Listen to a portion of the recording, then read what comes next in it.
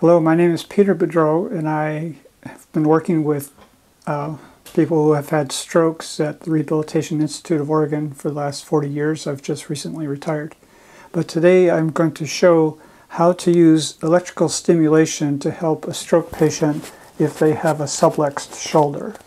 And a subluxed shoulder just means that after a stroke, especially immediately after the stroke, there's a tendency for the muscles that hold the joint together here at the shoulder joint to be very, very weak. Now, normally this, the head of the humerus sits in this little dish here, securely held in by the muscles around the shoulder, not so much by the ligaments with this particular joint. After a person has a stroke, those muscles tend to be very weak, and this bone can sag out of the joint so that you can even see that there is almost a finger length distance between this bone and this bone. And the problem with that is that the weight of the arm is hanging out of the socket, basically. One of the big ways to deal with that is always have the arm supported, whether a person's in bed, sitting in a chair. If they're walking, often we would use a sling to help hold that in place. But the other thing we can do to help this recovery process is to use electrical stimulation to help re-educate those muscles. And the muscles we're going to be working on today, there's a muscle that sits right in this valley here called the supraspinatus, and it connects in here and onto here on the humerus. This is also a muscle that tendon that also gets injured quite often if a person has a rotator cuff tear. This is one of the muscles that tends to be one of the problems.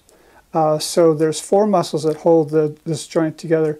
So we're going to be stimulating the supraspinatus, and there's two muscles on this side and one muscle coming from this side of the scapula to the head of the humerus. All those muscles work together to help that joint move like it should. So what we're going to do today, I'm going to demonstrate how to connect the electrodes, I'm going to use myself as the model, to these muscles and basically close this gap and recondition these muscles to get back to work. So we'll be showing that. And I'm going to be using the twin stem FES TENS machine today. To do this electrical stimulation, we're going to put two electrodes on the patient's skin. And you can see here on the skeleton, there's this ridge and this valley here.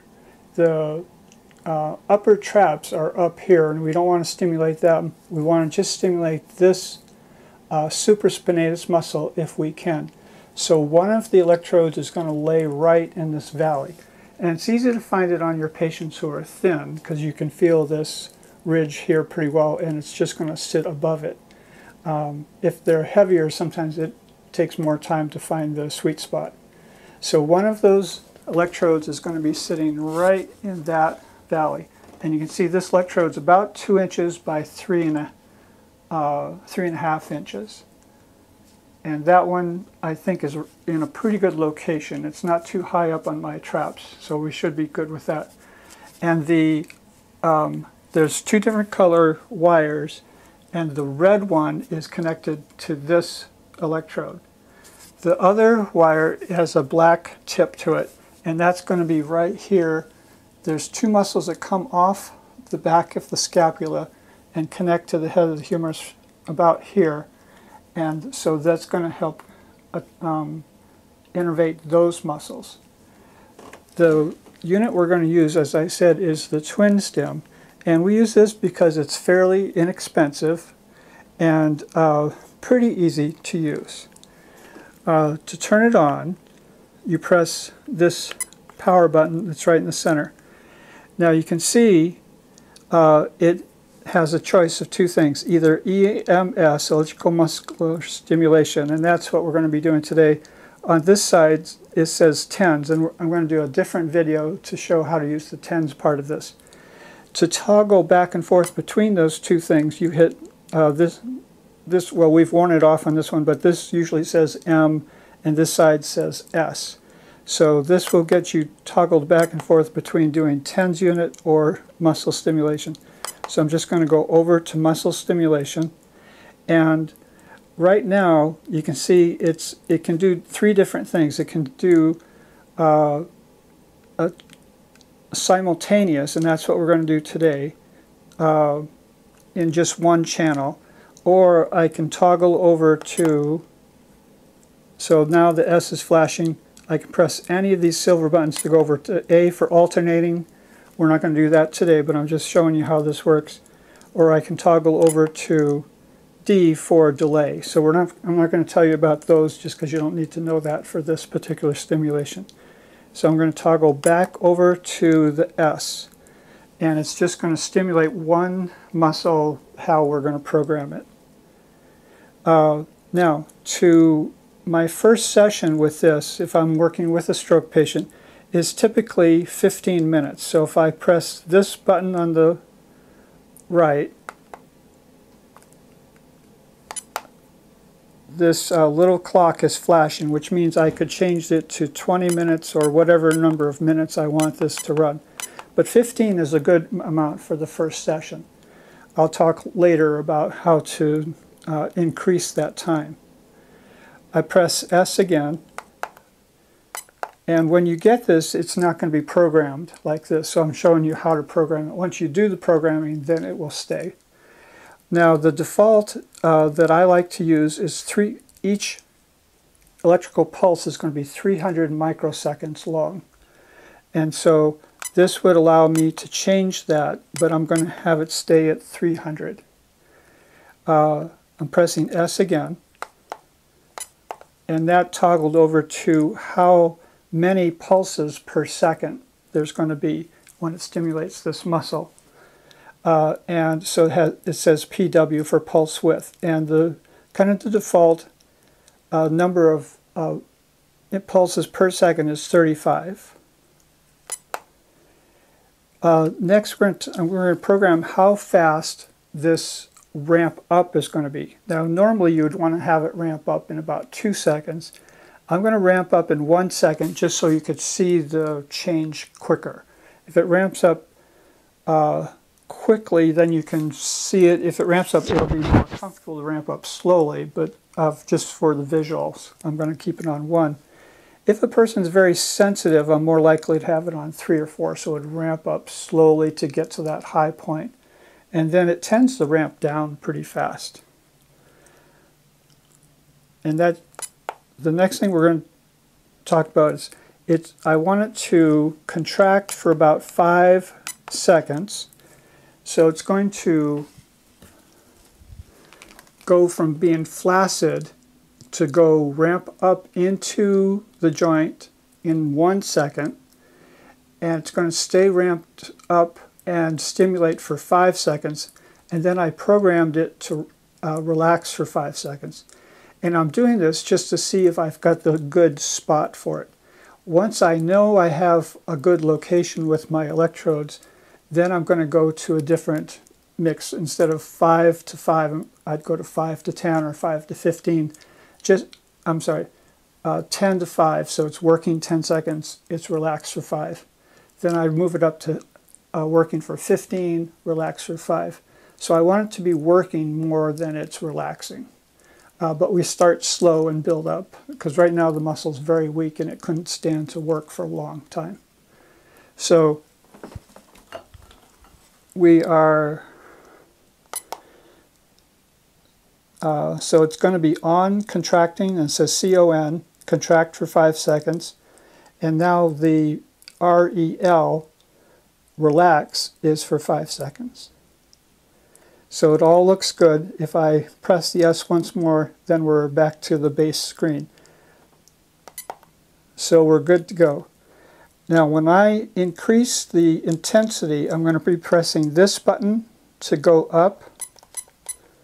And let's say that I'm doing it with a patient who says, that's okay, but a little uncomfortable, it's a little too much, then I can go down. So I'm going to stimulate this muscle, I'm going to try to have my arm relax. Now, since my shoulder is not subluxed, it's going to be pretty subtle as to what it looks like.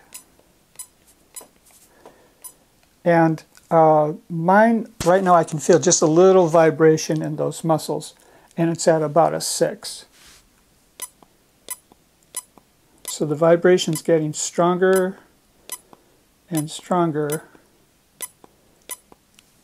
and it's about 17 right now.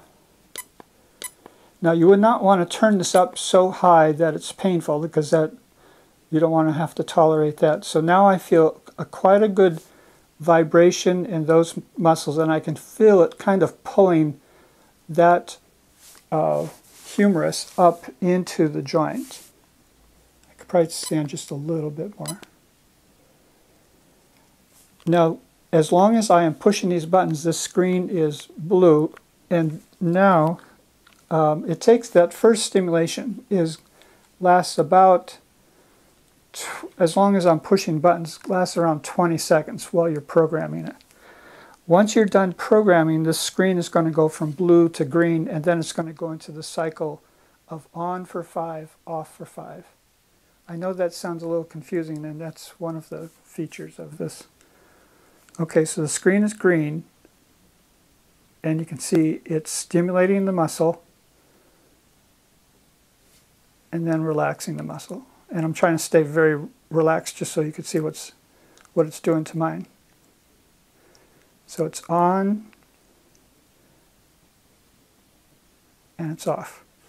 So it looks like a fairly good placement for these two electrodes on me. If I was working with a patient and they had a subluxation, this would be a little bit more dramatic.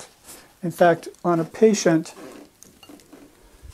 it would look like, you know, on for 5, pulling it into the socket, and off for 5, it would sag out of the socket to the point where you could put your whole finger between this acromion process and the head of the humerus. And when I'm doing this, I'll usually have the person's arm hanging. If it's supported, then you won't be able to see this change. Once you know your electrodes are in the correct spot, then you can start reprogramming this to be more therapeutic. So let's say I have this. Let's say I'm doing it with a person and they said, well, it's working pretty well, but I think I could stand some more to get some more elevation. To go higher, you have to press the down button. So if I press down, it's at 20. It was at 23. And if I go down, that will allow me to now go up. So I don't know if that makes sense, but you have to turn it down to go up. I just couldn't, and that's a safety feature. Let's say the screen is green and I press the up button, nothing would happen. So you can't accidentally overload the muscle. Now let's say you were working with a patient, or you're putting it on yourself if you're a stroke patient, and all of a sudden you're saying, ow, ow, ow, that's way too much. You could just pull the plug. That's the quickest way to stop the stimulation. The other way to stop the stimulation is to press down and then M, and that cuts it off really fast. The slowest way is to try to turn off the unit. That doesn't work very well. You have to hit the down button and then hold the off button down, and it takes about 3 seconds, which would feel like a long time if it's painful. So let's say that is all working just like you were hoping it would, and but you want to change the time. So you would press the S button because you're doing kind of a reprogramming. 15 minutes is a good amount of time for, let's say, the first several days. If you find you tolerate 15 minutes, then you could go up higher. If 15 minutes feels like a long time, then maybe stay there for about a week. But you want to get more time and more sessions per day as you get used to this. So to get the time to be different, you press the S. Now it's changing. I could change it to, let's say, it's a week from now and I'm going to 20-minute sessions. I'm going to keep the 300 and the 35 the same. I'm not going to change that.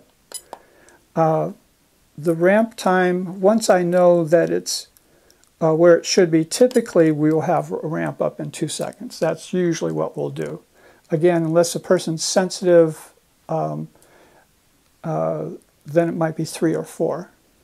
So 2 seconds is pretty typical. I press S. So the thing I'm going to change more often is the contraction time. So let's say I've started with 5 and 5. I'd probably go up to 10 and 5 pretty fast, even in the first session. So it's a 2-to-1 ratio. And then probably very soon after that, I'd go up to 15 to 1. So I'm 15 to 5, a 3-to-1 ratio. And you could even go up as high as, let's say 30 seconds on, 5 seconds off. These muscles typically work almost all the time holding your shoulder together, as opposed to, let's say it's a muscle in your forearm that opens your hand. These muscles work infrequently, so they're more of a phasic, temporary muscle, whereas the muscles in your trunk and your shoulder and your hips work almost all the time. They're called tonic muscles, and you want to retrain these muscles to work more often and for longer periods of time. So the electrical stimulation will bulk up that muscle. It will hopefully have the brain and the muscle talk to each other like it used to before the stroke, kind of with that muscle, that brain plasticity you're working for. So a good rehab program plus electrical stimulation has shown to be beneficial for a stroke patient. Just the electrical stimulation all by itself, it's good, but it's best if it's combined with a good full rehab program. And if you watch the other videos on the Legacy RIO playlist channel, you'll see me giving other presentations about stroke rehab and arm recovery. Now, it'll be important for a person with a stroke to talk this over with their doctor to see if electrical stimulation is okay for them. If a person has a pacemaker, then that would be a reason not to do it. You don't want this stimulator to interfere with the pacemaker. That's usually the main reason we might not do this. But again, talk this over with your doctor, work with your therapist. This unit costs around $40 to $45, so it doesn't cost very much. A therapist should be able to help you if you're having trouble programming it to figure out how to work the buttons. But hopefully this video will show you how. And I hope this works for you.